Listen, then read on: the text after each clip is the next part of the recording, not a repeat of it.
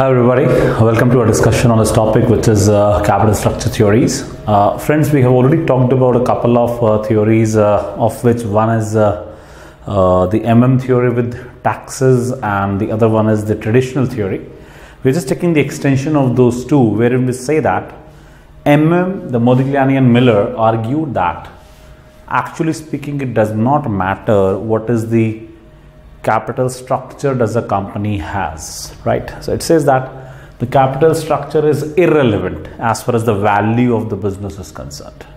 Okay, there are a set of assumptions and we want to obviously kind of understand those assumptions as well as a part of it, but precisely we are saying that as per the irrelevance theory, we are saying that the value of a business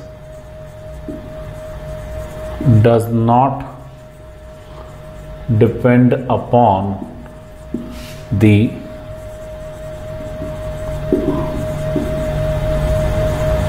capital structure of the business. Okay, so when I say that, I'm looking at this argument. Let's try to compare two businesses with the different capital structures and see to it, can we really build this relationship rightly or not. Okay, so let's say there is a company X and there be a company Y. Okay, we are given that this company is pure equity and there is no debt on this. Okay, let us say for the sake of it that this company has a total equity capital of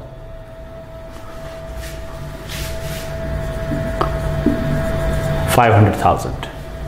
Okay, the other company has 60% of equity, so let's say 300,000, and the rest is in form of debt. So my total money, total capital at all times comes at 500,000. Okay, let us say that the company, either of the companies, when they make an income which is your operating income, right, before bringing any interest costs into that. So let's say in either of the cases they make an income of 50,000 because the money constituent is the same. Okay, let us say also that this debt is coming at a rate of 5%. All right, which means that if I calculate my interest, this is nil because there is no debt in this, and here I'm looking at 200,000 into 5%, that comes at 10,000, which means that my equity return, my return on equity for company X stands at 50,000 and for company Y stands at 40,000. Okay, now what we want to kind of pick up from here is that since company Y is leveraged, there is more debt into that, effectively the shareholders land up taking more risks.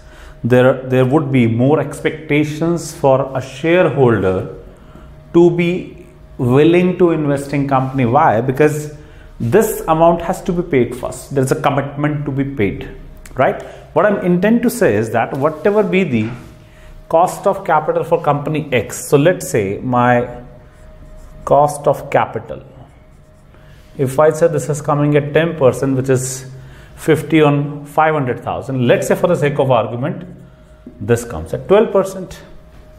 Okay, so we are simply putting that due to leverage, due to borrowing,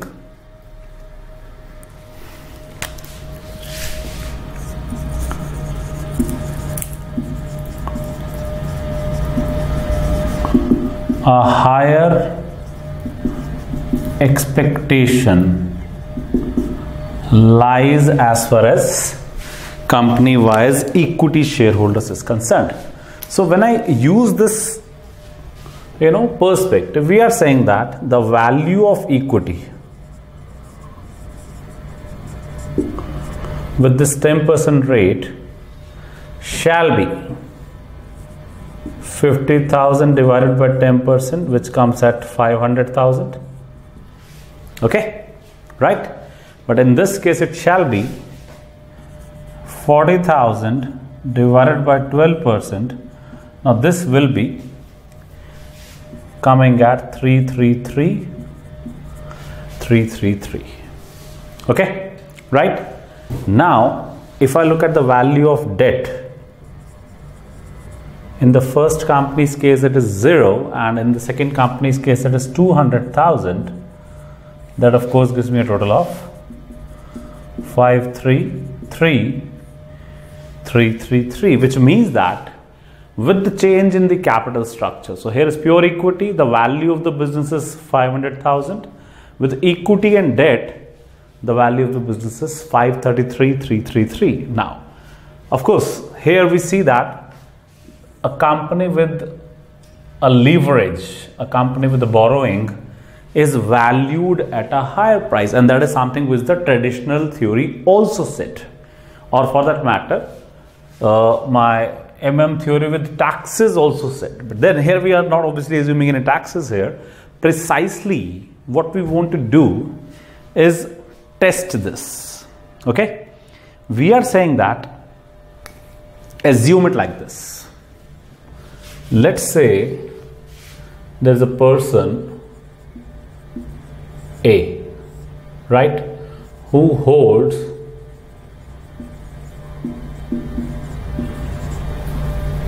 shares in company Y to the extent of 10%.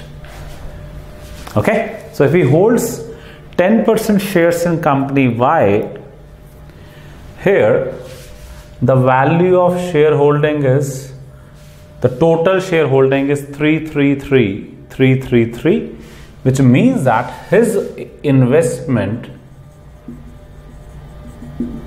is worth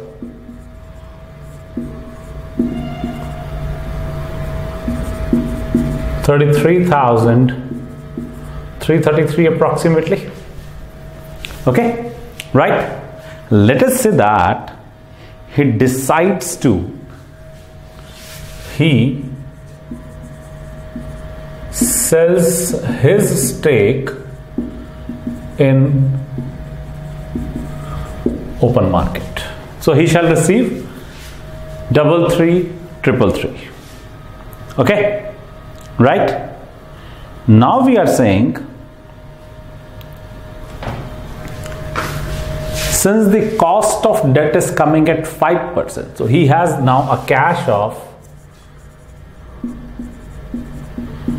33,333.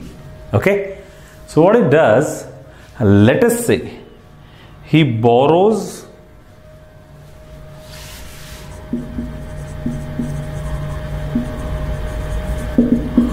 another 20,000 at the rate of 10%, and as a result of which his total money that he has with himself comes at 53,333.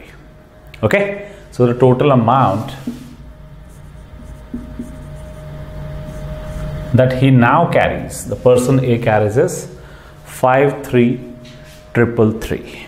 Okay, now if I say that he is actually speaking having this much money, which means he can buy out of this 500,000 more than 10% stake with this 53,333. Okay, so when I say this, his holding in this company will be a little more than 10%. Okay, right? So at 53,333, he is able to make a higher stake in the business, and now just be cautious about that. The return that this company X generates is 10%. Okay, which means that his income that he is able to generate is 5333, whatever the stake he has got, into 10% again, which gives him 5333. Okay, but on this borrowing of 20,000, of course he is supposed to pay interest. Okay, so on this borrowing of 20,000, he is paying interest, not at 10%, just to clarify, it is at 5%, which means that out of this there would be an interest of 1,000, which means that by shifting his stake from company Y to company X, he is able to create a wealth of 4,333. Okay, so it's a clear arbitrage coming in. So what is happening is, what we are trying to say is, this company's value is initially higher than the other company's value, which is pure equity. But here you would notice, because there exists an arbitrage opportunity, so more and more people would like to sell the shares in Y, and they would certainly like to buy the shares in X, right? So until what point in time would they continue to do this? They would continue to do this until the value of the two businesses becomes one. Okay, they would continue to do this unless this arbitrage opportunity gets over, which essentially means that even though there exists a temporary difference between the two companies' values due to the changing capital structure, this is not going to sustain for a very long time, and as a result of which the value of the company, one of the companies, would be the same irrespective of their capital structures, right? So this is one calculation that really comes in theory, and that is what is theory of capital structure irrelevance is all about. Okay, of course, necessarily it needs to be understood what all goes in these calculations. Okay, there are a lot of assumptions that are involved. Okay, if I were to really take that space now, we are saying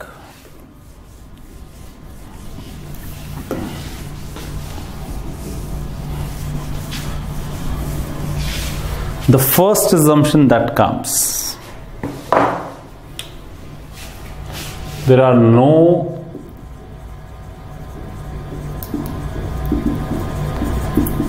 transaction costs. Okay, so whether you're buying shares, whether you are selling shares, whether you are taking loan, whether you are repaying the loan, there would not be any transaction costs involved, right? That is one big assumption that is made as far as this particular proposition is concerned. We are also saying that no investor may or can influence the share prices.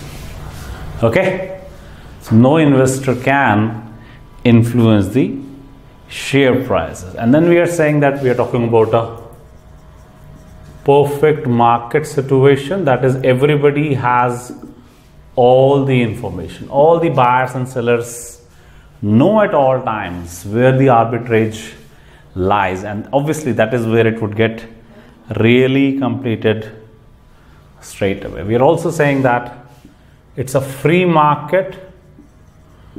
People are not or let's say people are free to purchase and sell securities. For that matter, we also go to the extent of saying that there is no inclination to debt or equity. There's no priority between the two. You may choose debt if that offers you a higher return. You may choose equity if that offers you a higher return. So you are absolutely neutral with respect to your choice of, let's say, investments. We also say, by the way, right, your individual or personal or corporate interest rates of borrowings or lending are the same, right? So in a way we are saying that if the company is borrowing at 10% or 5% here, we can safely say that the company can also invest at 5%. So the market rates are very, very competitive, very clearly, available to everything. And the biggest amongst all assumptions is that there are no taxes in place. Okay, so when you have this set of let's say assumptions in place, it is being argued now, it can be certainly suggested that the capital structures do not matter as far as a business value is concerned. Or in a different manner, we can say that while the cost of debt is lower, okay, as compared to cost of equity, which means as simple as that, with a higher proportion of debt, right, as and when the debt increases, KD increases, we are saying that the cost of equity increases, the financial risks increases to the extent that your cost of overall capital remains intact, as in the value of the business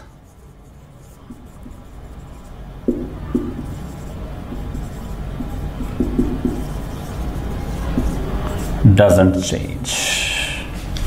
Okay, right? So one important theory, one important observation made by these two economists, Modigliani and Miller, and that's what we should be absolutely comfortable knowing at this point in time. Sounds okay, right? So that's it from my side on this particular lecture. Do subscribe to our channel, that is ABC Learning, and happy learning. Good day and take care. Bye.